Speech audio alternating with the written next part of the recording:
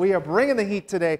And again, a shot at a record. We're a degree away from it right now at 96 degrees. So if you had those ice cream nachos, they'd be a dribbly mess all over the place at this point. But, well, it's kind of nice for the hummingbirds. If you've got a bird feeder, go over there. They've got those really flappy wings. Could be a free fan for you.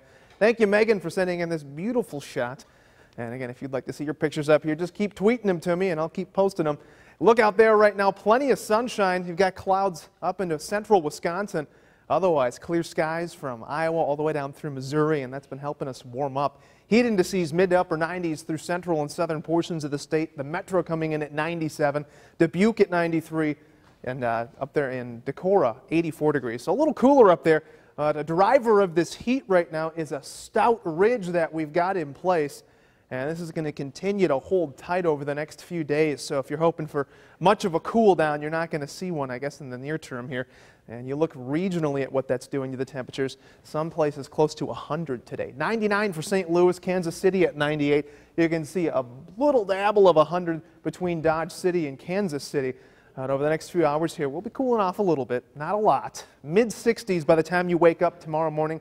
Winds remain relatively light through the overnight, and we stay dry.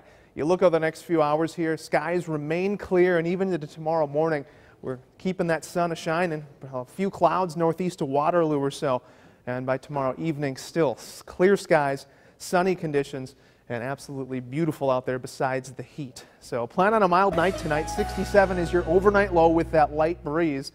And those skies remain clear, as I said, tomorrow too. 92 degrees. We're bringing more heat into the picture here. Light winds out of the east at 5 to 15. You can see off to the southwest, Council Bluffs still absolutely steaming at 98. Ames at 90. 77 for Decorah and 81 degrees for Dubuque. The heat index throughout the day tomorrow, not quite as hot as we saw today, but still pretty darn warm.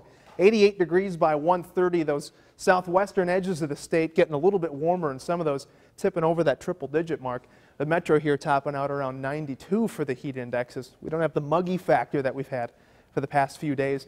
Even into tomorrow evening, though, even the heat indices climbing, staying in the low to mid-80s. So next few days, cooling off a little bit. Relative term, 89 degrees on Friday. That sun keeps shining throughout the weekend. Another hot one, though, Sunday, 95 degrees there. The only brief spat of rain arrives on Monday. Otherwise, it is warm, it is sunny, and it is hot out there.